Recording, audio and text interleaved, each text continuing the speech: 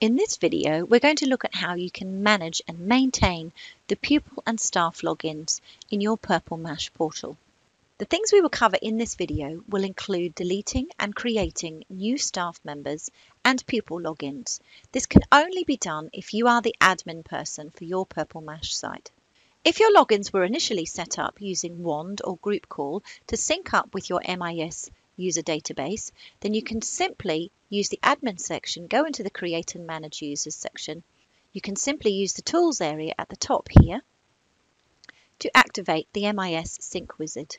That will automatically create new user logins for any new pupils or staff members that have joined your school since you originally did the MIS sync. If you have manually created your users in Purple Mash originally and simply want to add a new pupil that has joined your school, you can click on the pupils area on the left hand side here. You can add one pupil at a time by clicking the add button. Add in the details for the pupil. Make sure you create the username so that it looks like the other pupils in the class. You can create your own password for the pupil or select the Generate Random Password button at the top here and select which option the other children in the class also have. I'm going to select the picture pin, which is the 4-digit picture pin. And as you can see, the password's now being popped into that password section. At the bottom, I need to select the class that this pupil belongs to. And if I want to add them to any groups that have been created, I can also add them in there. And click the Save button. So there we have Daisy's login, and if I want to print off her login, I can click on this drop-down menu at the top right, Export and Print Logins here, and choose which of these options, the export type, I want to use. At the end of the school year, you may want to make sure that your pupils are in the correct classes ready for the beginning of the new academic year. If you click on the tools at the top here, you can go down to the End of Year Wizard. The End of Year Wizard will guide you through moving your pupils from their previous class into their new class. You can simply select the pupils that are leaving the school. I'm going to select all of these children in class 3 and I'm going to add them to the leaving class and click the Next button. All of the children in class 2, the Year 1 class, are moving up to Year 2, class 3. So I'm going to click the Add button there and add all of the pupils from class 2 into class 3. And click the Next button. Here we have reception class from this academic year. I'm going to select all of the children in reception class and move them up to class 2, which is the Year 1 class ready for the new year, and click the Next button. If I keep clicking the Next button, I have some choices to make. Do I want to archive the work that the children have created in the previous academic year? If I don't want to archive the work, then I select that.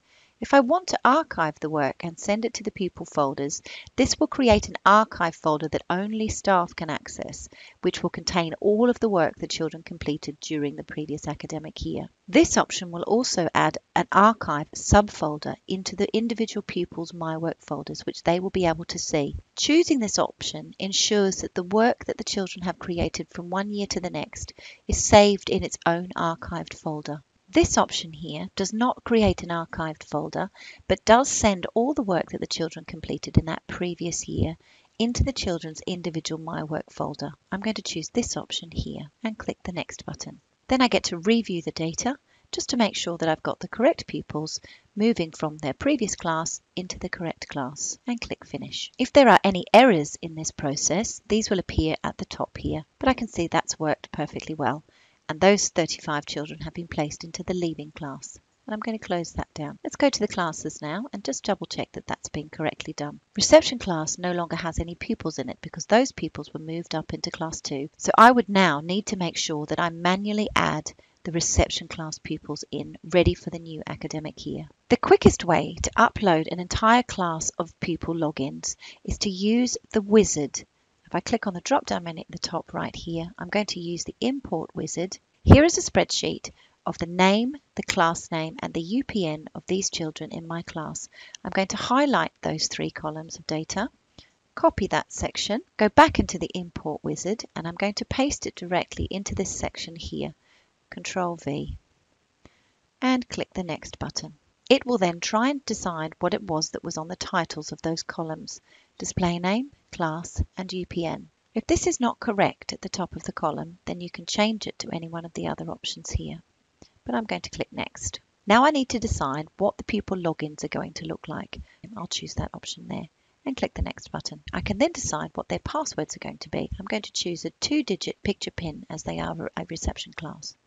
And click the next button. This now gives me the option to review the data, and it will tell me at the top a summary of what's happened. If there are any errors, they will be here in red, and I can go back and fix those up. If I'm happy with that data, then I click the finish button, and I can then export or print the pupil logins directly from there, or I can do that at a later date. Let's have a look at that class now. So here is reception class, and there are all the pupils added into that reception class for this new academic year.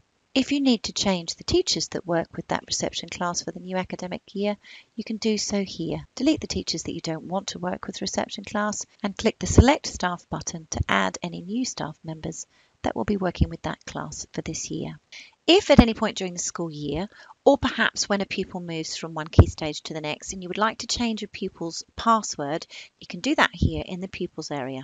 Select the pupils that you'd like to change the passwords of. I'm going to change all the passwords for class 1. These pupils are currently in reception class, and as you can see, they have a simple 2-digit picture password. I want to change their passwords to something a little bit more complicated and more age appropriate. I'm going to click on the drop down menu at the top right here and click the Change Passwords button. That will enable me to select which of these options I want to choose to change the passwords to. If I click the Generate button, that will change all of the passwords to something a little bit more complicated for that class. If you want to create any new staff members or perhaps delete any that have left the school, you can do that here by clicking on the Staff tab. Deleting a teacher is very simple. Select the teacher that is left and click the Delete button. If you want to add a new staff member, click on the Add button. Add in the details, including the display name. You will need to add in the staff member's email address. Give the teacher a username and select their role. If you would like them to be added as a school admin, then select that option there. If you want them simply to be added as a teacher, select the teacher option.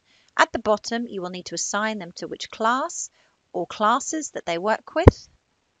They can be assigned to more than one class, and which groups this teacher also needs to be able to work with.